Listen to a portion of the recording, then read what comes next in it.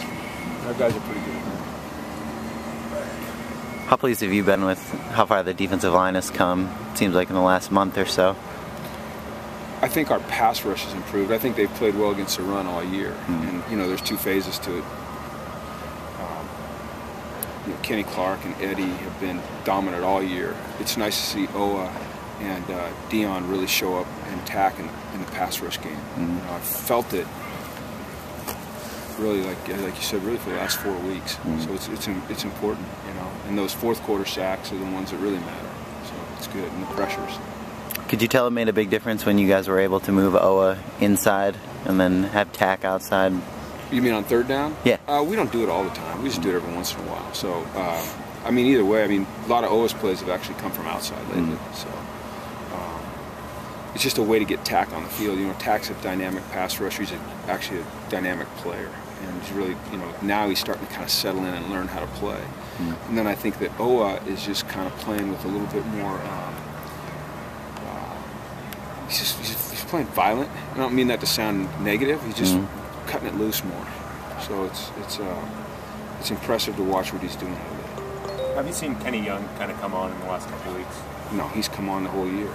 Kenny Young, well, Kenny Clark. I thought you were talking about Kenny Clark. Well, he's getting more snaps. So when he gets more snaps, he's an excellent football player. And he's just a really good football player. And, when we're in nickel, you know, he's Eric Kendrick's backup, and it's pretty hard to take Eric Kendricks off the field. But when we go to our base stuff, he plays, and he plays well. And I think he had 25 defensive snaps the other night, and he played well. It's just a matter of getting him the snaps.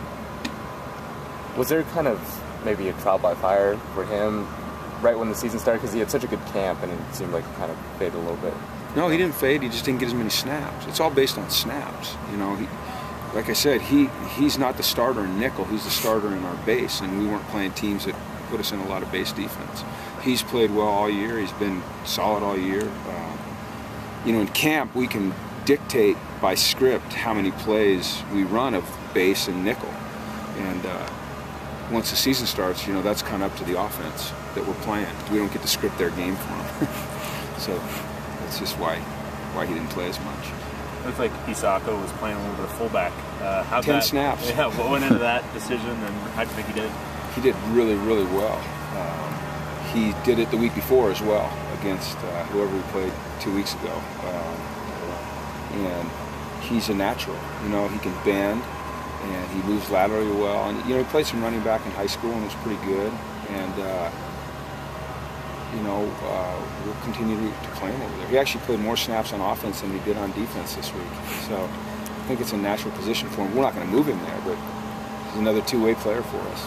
Is that part of, I mean, it seems like he's played a lot of different roles this year, played a little inside backer, a little on the end, a little bit of fullback. He just is a guy that will do anything to get on the field, and he's willing. You know, sometimes, I mean, in my past, I've been around players when you know, a little hesitant to move, and I don't find that on this team, and I think he's, you know, really indicative of that. He just, you know, what can I do to help? I'll play inside, I'll play outside, I'll play defense. He's been playing a lot of defensive end for us, you know, on first and second down or on nickel, and then when we brought up the idea a couple weeks ago of playing fullback, he's, put me in. And then he plays on all the special teams too, so he's getting his snaps and he's doing well. How have you had to manage the carries for Paul? Is that something that you guys are constantly kind of looking out for?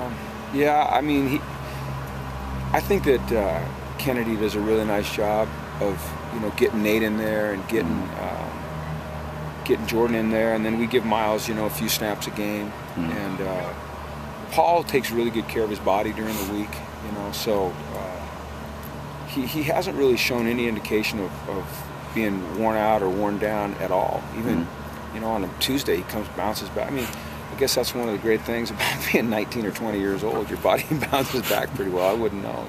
You know. Mine doesn't. How's Nate Stark's knee? He's going to be fine. Yeah, he's going to be good. What kind of impact mainly have you seen Kennedy have on those running backs this year? Kennedy is a tough, hard-nosed, no-nonsense, but very compassionate coach, and he draws the best out of them. I think that probably the thing that, for me, is most noticeable is the way they pass protect. have become good pass protectors. You know, there's an art to that, and then there's a toughness to that, and he's brought both of those things out in him. Mm-hmm. What's the hardest thing to cultivate when you're trying to get a pass protector like that? Is it the toughness, or is it the technique? If you're not innately tough, it's going to be tough to stick your nose in there and front up a blitzing linebacker. Mm-hmm. Because they've got to run at you. And then, you know, everybody, at times, defensive ends are getting blocked by backs. It depends on what protection you're in. So you better be innately tough. And he just demands that of him and brings it out of him. You know, it's in there somewhere. And they've done a nice job of that. And then the technical part of it, I think you can learn. And I think he does a great job with both. You know, teaching the technical part and drawing the toughness out. All right, thanks, guys.